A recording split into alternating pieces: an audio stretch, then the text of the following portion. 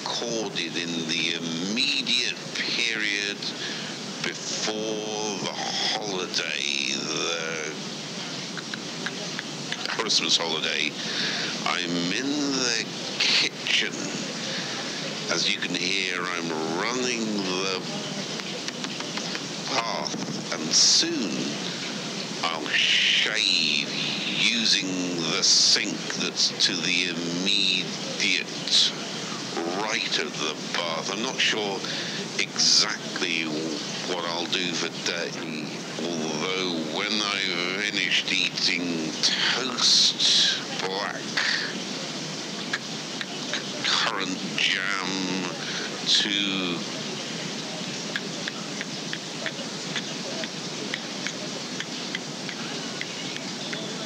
crumpets and maybe a cup of tea, I'll take my 4 sheets in to the leafleting office in Deptford.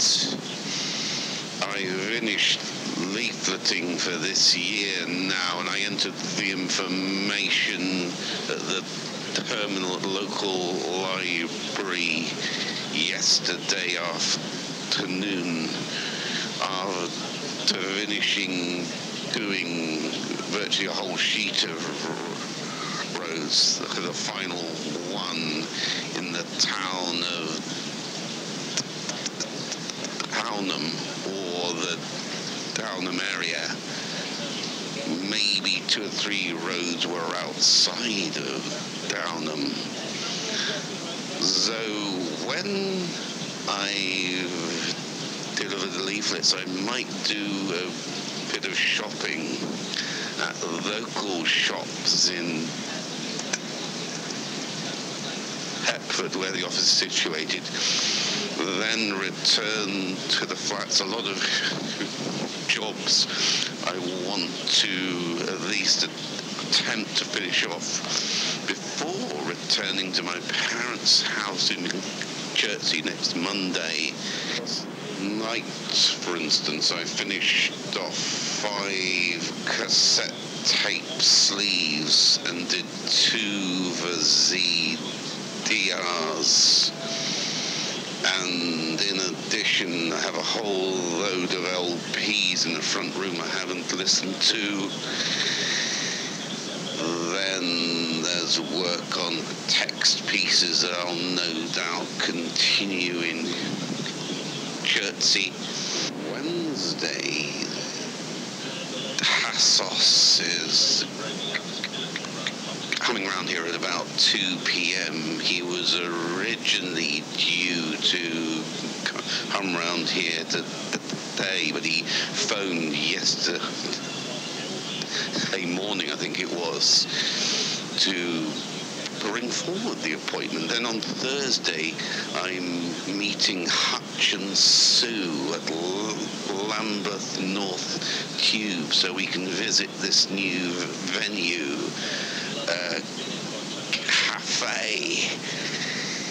And originally we were doing a performance at the pub, the Rose and Crown, but I don't want to tell you too many details here, but Jonathan put on a concert there, and the landlord and bar staff were irritated because of the volume of the music I played there with Richard Crow and Dylan Nykis and someone else from Brighton did solo performances. They didn't like the fact of the noise, and people had brought alcohol to the pub. Dylan was swigging a bottle of beer and handed it over to one of the bar staff when he's finished it during a mild confrontation. So we've had to find another venue. Incidentally, obviously, myself, Sue and Hutch had been alternating this pub with the Hockhouse one in Pennington to crumpets seated in the toaster, half circle of white with a textured pockmarked surface on the front visible. I'll put the 2 slices of bread into the toaster later on. I suppose I'll arrive at the leafleting office now after 10 a.m. fact, the concert is on Saturday at this cafe because it was moved forward from Thursday. Well, obviously the Thursday one was at the Rose and Crown pub, and I don't know yet whether I'll take my small amplifier or use the sound system there. Unfortunately, the bass player is not able to make it for our trio Matsui, the Japanese guitarist, but Matsui is turning up, so the 2 of us will do a set, and I might do a text piece with Sue Hutch and maybe someone else. Very chilly, and my yellow towel is on the Morphe-rich heater that my parents let me have when I first moved into this flat in late 2000. I still got to shave and immerse myself in the water, as on numerous previous tapes. I'll be reading from a fairly wide selection of paperbacks that I may or may not identify at a later stage in this recording. No doubt be recording another tape to cover the actual holiday period, so this tape should last until Sunday. He's determined to go to Saudi. That takes us all the way back to 9/11, but prior to 9/11 he wants. So now in the US authorities in Guantanamo are saying, yeah, you can go, but you've got to go to Saudi. Now he doesn't want to go to Saudi. Sardine can open, the lid peeled back like a metallic dog's tongue to reveal the headless fish and the jar of black currant jam only 3 inches to the right. Super value black currant jam, an illustration of the shining berries on the front with leaves behind the background out of focus. Storage instructions: store in a cool, dry place. Opening instructions: once open, keep refrigerated and consume within 6 weeks, and by date shown, suitable for vegetarians. I won't read any more information. Oh no, I've changed my mind. I will read a bit more. Energy 1047 kJ, protein 0.5 G, fat 0.5 G, fiber 2.8 G. Accused of, accused of committing a crime. As of yet, I don't believe this individual has been accused of any crime. Therefore, he should be freed. This is a human being that we're talking about. We know that the individuals that have chosen to detain him have made countless mistakes.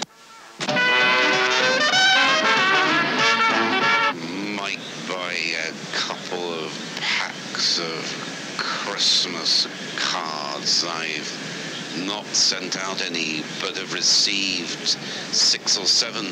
Second, planned works and service changes may affect your journey, particularly between the 21st of December and the 4th of January. To make the most of London, know your travel options. I might also consume a tangerine. I don't have the energy for an orange because it involves very tough peel, even if you use a knife. Voucher that you can use to get a winter safety check completely free. I'm not sure about a cup of tea, however. We'll also give you a free winter survival pack, including a shower. I might drink a small cup of fizzy water, actually flavoured water. It's a visual vehicle inspection only, available at participating retailers. Years of his long life, needing around-the-clock support for his frailties from his family. But it didn't matter. He lived with my uncle, and he was revered in his old age.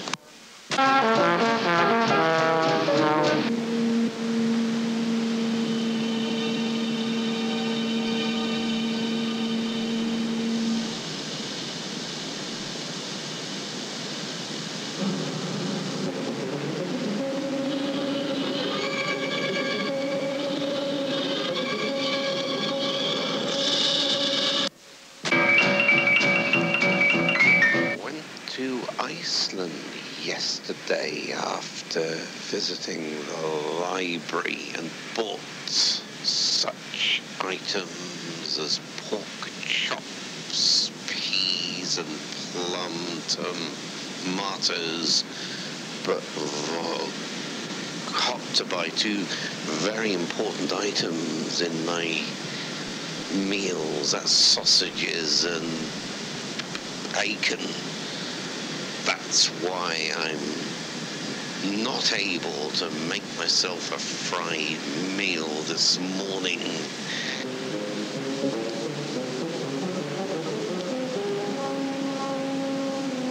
Lark descending. Thank you very much for that, John. Well, it was in fact the bass tuba concerto by Vaughan Williams that we just heard. The soloist was Patrick Harold with the London Symphony Orchestra conducted by Bryden Thompson. And from the new year, what does it mean for the service here in Britain, and that bravery award to that woman who helped the people who were trapped on the mountainside? I'm playing a business on them basis when they keep changing the goalpost. And there it's not even 10 years, because 2020 Lockab's off the road. Yeah. Lockab's off the road. This one I'm driving now. It's no good to anyone because it's not going to be zero emission. Do you think it shows a fundamental lack of understanding about what it means to be a taxi driver and how difficult it is to make a living, make a profit for it all to be worthwhile, or what is it? I mean, what isn't understood as far as you're concerned? Because you're working, I'm glad to say. No, yeah, it's all right, but there's no one in there yet. I'll tell you what it is. It's a total disregard for our trade.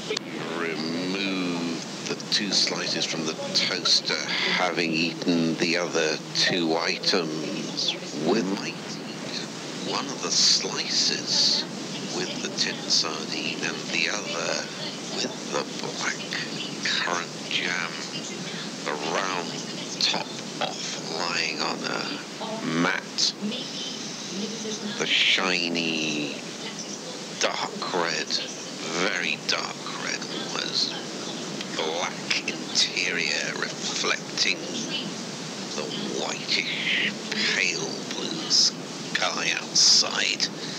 You literally believe London is full, maybe. Or maybe you think this is arrant nonsense. Time is almost 10 a.m. Silence in the kitchen. Switched off the radio momentarily. Morphy Richards fire, which is a strange dark red metallic texture. Some of the paints scraped off to reveal the metal underneath. Made a very firm decision not to make myself a cup of tea.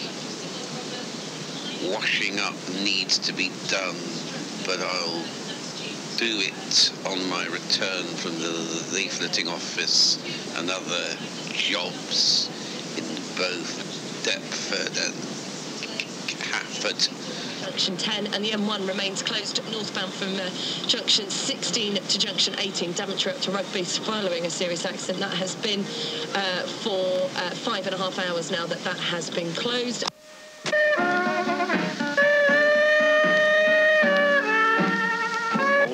Slice spread with a substitute butter and sardines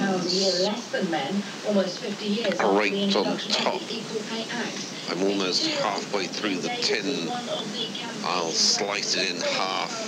It's 10:30. I have to run to pick up 47 Industrial Estate. Outside of Lewisham in the direction of Deptford, a change of bus drivers.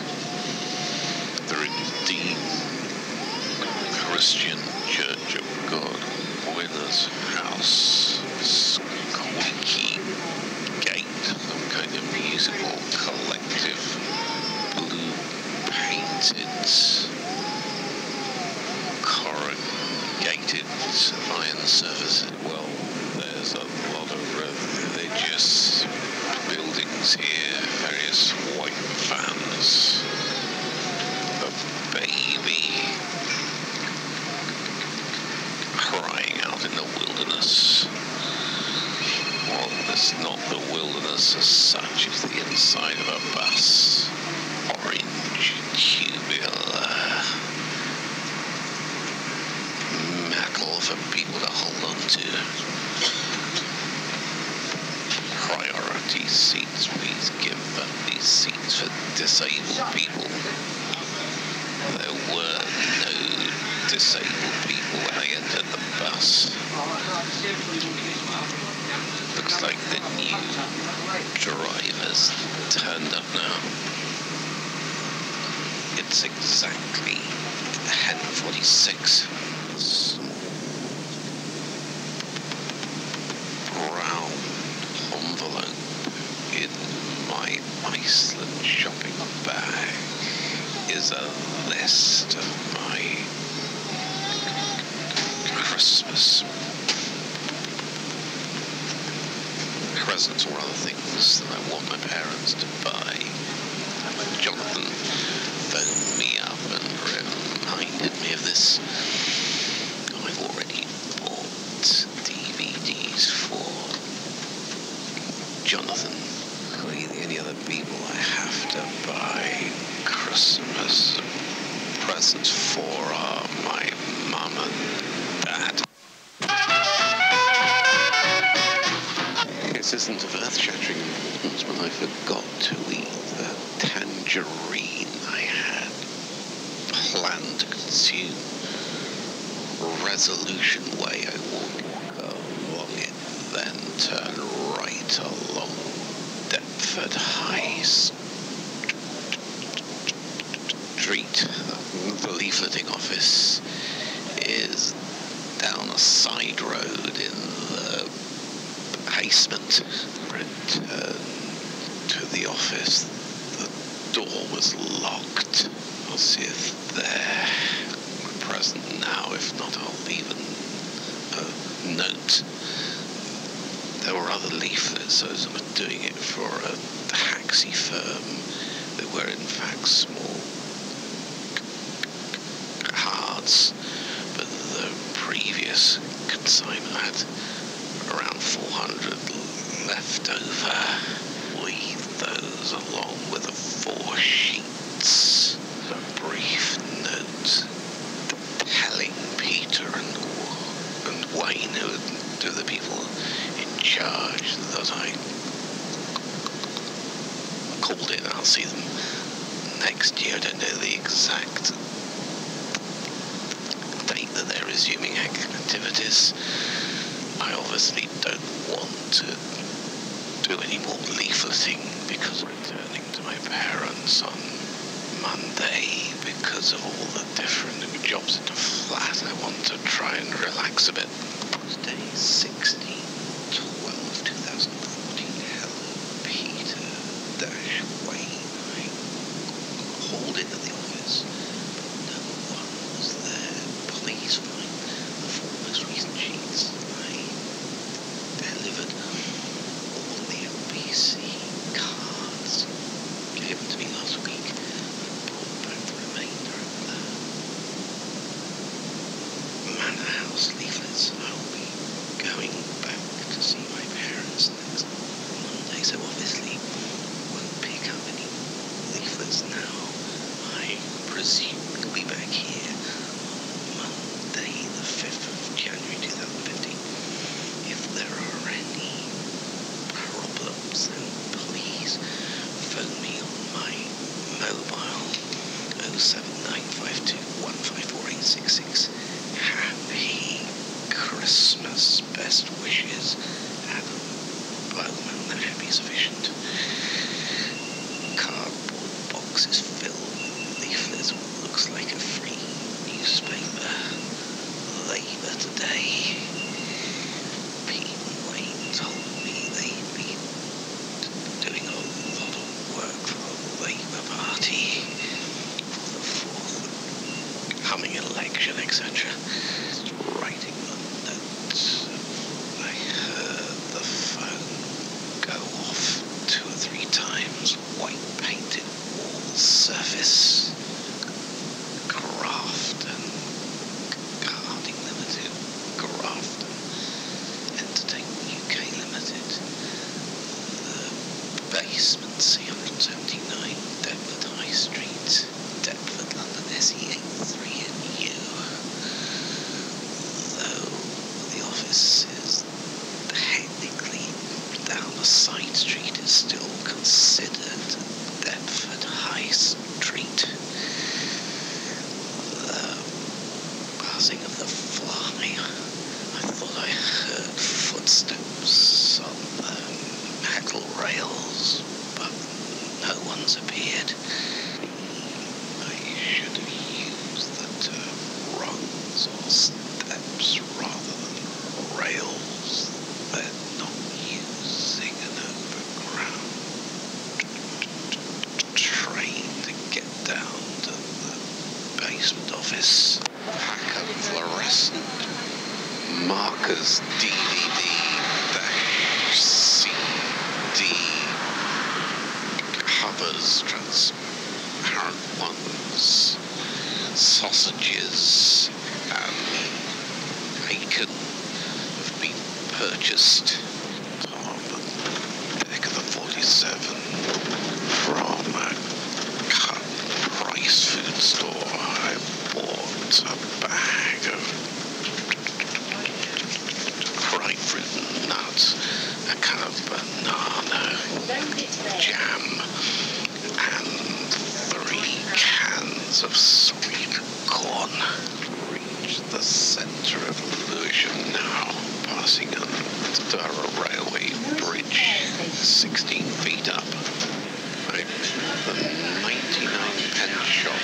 I've chosen 2 packets of Christmas cards. From here I'll make my way home.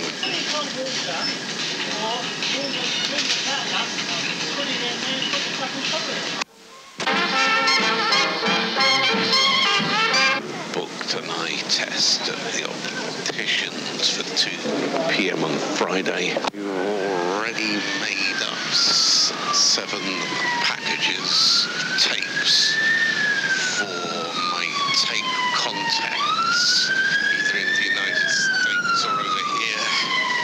They're in a paper bag on top of the fridge. It'll be very expensive indeed to send them all off, but I want to do so before the holiday. Records were sent to the wrong GP. Dr. Dr. Richard Wright says there is no option for Colchester but to make the hospital work. When it comes to hospitals in an area like this, there really isn't a plan B. It might be something that goes through your mind briefly. You think, could it actually happen? Could it fail that badly that they'd have to close it?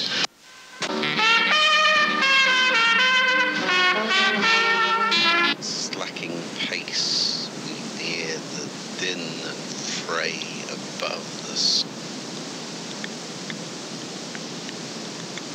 scratching needle, the noise of women dancing with women and men with men, shadows skipping without expression across the blind of a half-open door. They ceased to whirl only for a moment, and then the feet shuffled, hanging over the floorboards, and we, walking towards the building, smelled the odour of damp cinders and felt for a moment the black leaves settle about our ankles. That visit paid by the Baroness Munster to Mrs. Acton, of which some account was given at an earlier stage of this narrative. The intercourse between these two ladies had been neither frequent or intimate. It was not that Mrs. Acton had failed to appreciate Madame Munster's charms. On the contrary, her perception of the graces of manner and conversation of her brilliant visitor had been only too cute. Mrs. Acton was, as they said in Boston, very intense, and her impressions were apt to be too many for her. There, like a lawyer in the presence of a tort, and I crack my lips and I grin, while someone else rakes my money in. Yes, I smile a smile like the Mona Lisa, though my spirits droop like the Tower of Pisa. Yes, I chortle like a military march by Sousa, and everyone says, what a splendid loser.